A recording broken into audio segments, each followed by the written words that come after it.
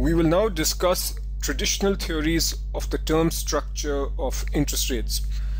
These theories try to explain the shape of the yield curve. So if we have an upward sloping yield curve, what are the factors that explain this shape? These are the four traditional theories. Under expectations theory, we have two flavors: unbiased or pure expectations and local expectations theory. Then we have the liquidity preference theory. These two are related. We also have the segmented markets theory and preferred habitat theory, and these two are also somewhat related.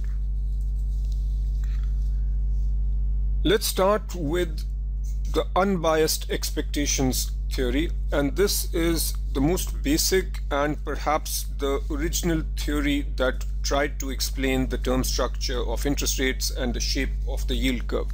This theory is also called the pure expectations theory. The primary point is this: according to this theory, the forward rate is an unbiased predictor of the future spot rate. To understand the statement, let's consider a simple example.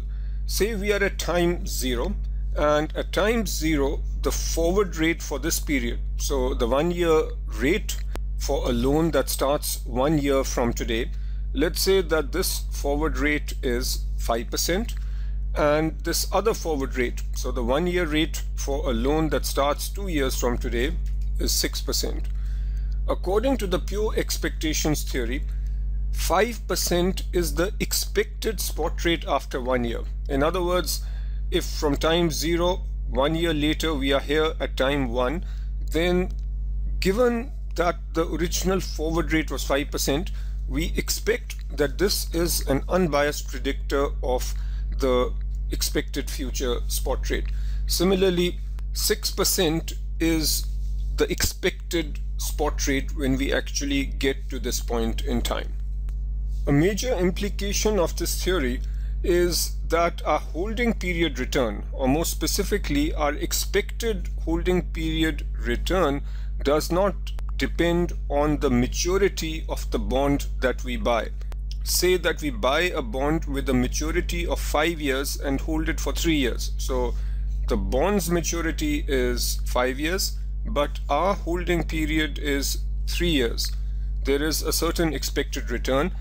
That expected return does not change if we buy a 3-year bond. So if we simply buy a 3-year bond, the expected return of the first strategy, where we bought a 5-year bond and held it for 3 years, would be the same as the expected return on the second strategy, where we buy a 3-year bond and hold it for 3 years. And so this third strategy, where we buy a series of 1-year bonds, so if we say that we'll buy this 1-year bond, then again another 1-year bond, and again another 1-year bond, so all these 3 strategies will have the same expected return, and that is one of the implications of the unbiased expectations theory. This theory can be used to explain any shape of the yield curve. So if the yield curve is upward sloping, then this is explained by the fact that the rates in the future, the expected future spot rates, are higher than the spot rates today. Given what I have described, it should be clear that this theory does not consider risk. As we'll see later, a higher maturity bond obviously has more interest rate risk, and investors would like compensation for that higher interest rate risk. But this particular theory does not accommodate that risk. That brings us to the local expectations theory, which is a little more rigorous version of the unbiased expectations theory. Here the expected return for every bond over short time periods is the risk-free rate. In other words, according to this theory, whether you buy a 5-year bond or a 3-year bond, the expected return in the short term is the same, and it is the risk-free rate. The underlying assumption, or the reason, is that bond pricing does not allow for traders to earn arbitrage profits. So the assumption is that the arbitrage condition holds, because of which all bonds, regardless of maturity, should give the same return for short holding periods. In other words, there is no risk premium for short time periods. But the theory does accommodate risk premium for longer time periods. In other words, if a bond is being held for a relatively long period, then different bonds will have different returns. More specifically, a 20-year bond will have a higher return than, say, a 3-year bond. Even though the local expectations theory is more rigorous than the unbiased expectations theory, but it does have an issue. The issue is that it has often been observed that short holding period returns on long dated bonds do exceed those on short dated bonds. In other words, if we look at data over last several years, then the return on a 20-year bond over a short time period tends to exceed the return on, say, a 1-year bond over a similar holding period. So what that is telling us is that the observed data violates what this particular theory is saying. Next, we come to the liquidity preference theory, which asserts that liquidity premiums exist to compensate investors for the added interest rate risk they face when lending long term, and that these premiums increase with maturity. So what's the implication?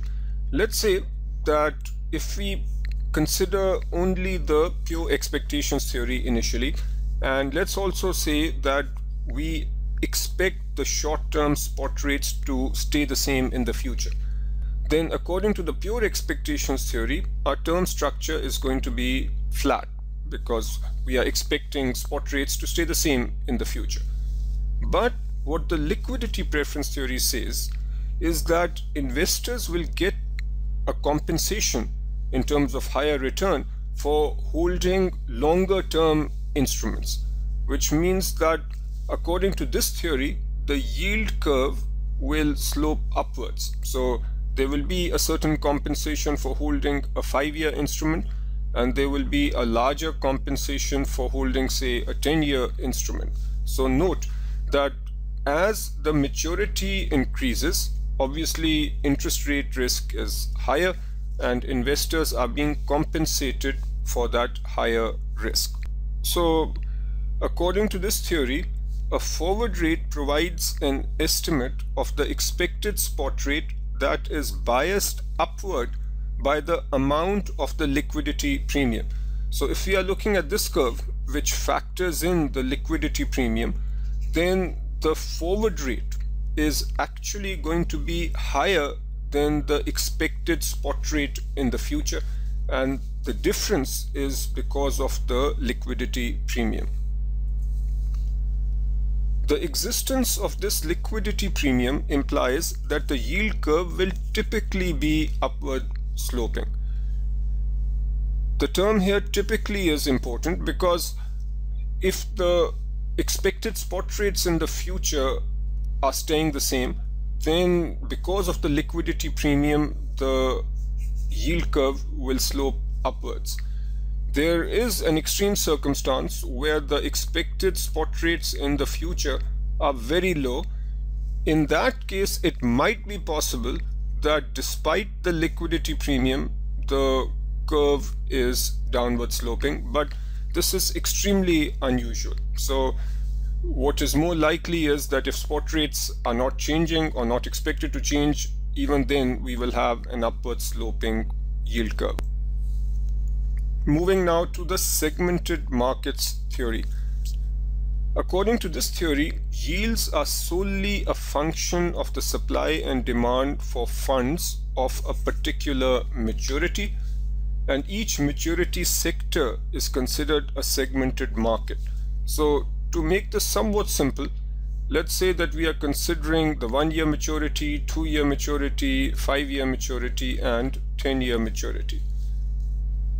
This theory states that each of these maturities can be thought of as a separate market or a segmented market, and in each of these markets there is a certain demand for bonds with this maturity. So for 1 year bonds there is a certain demand and there is a certain supply, and the supply and demand drives the equilibrium interest rate for bonds with this maturity. Let's say that for 10-year bonds there is again a certain demand and there is a certain supply, and it is the supply and demand which will drive the equilibrium interest rate for 10-year instruments, and so on. So we can plot lots of supply demand curves and come up with the yield curve.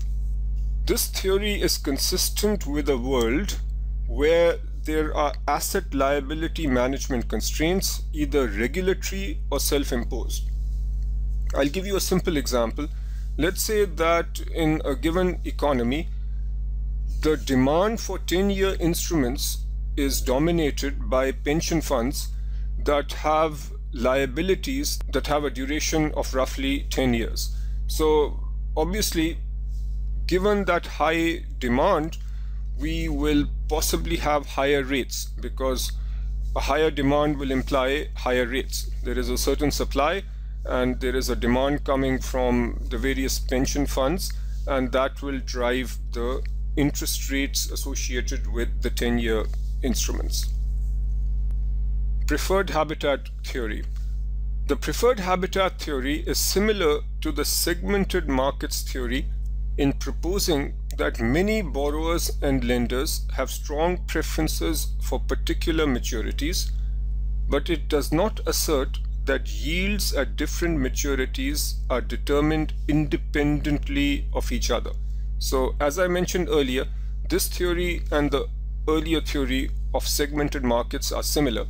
The difference is that with segmented markets, the assumption is that in each segment, the interest rates are determined independent of the other segments. So there will be buyers and sellers who are just interested in one particular segment, and essentially they are wearing blinders. So they are not considering the interest rates in the other market segments. The preferred habitat theory relaxes that assumption and says that while a particular group of investors might have a preference for, say, 1-year bonds, but if the rate on 2-year bonds is extremely attractive, they might shift to the 2-year bonds in order to take advantage of those higher rates. If the expected additional returns to be gained become large enough, institutions will be willing to deviate from their preferred maturities or habitats. And that's why this is called the preferred habitat theory. Agents and institutions will accept additional risk in return for additional expected returns. So this is consistent with finance theory, where if an institution is taking on a little higher risk by getting into a different time segment that it wasn't that interested in initially, but is getting a tremendous amount of compensation, then it will possibly move to a different segment.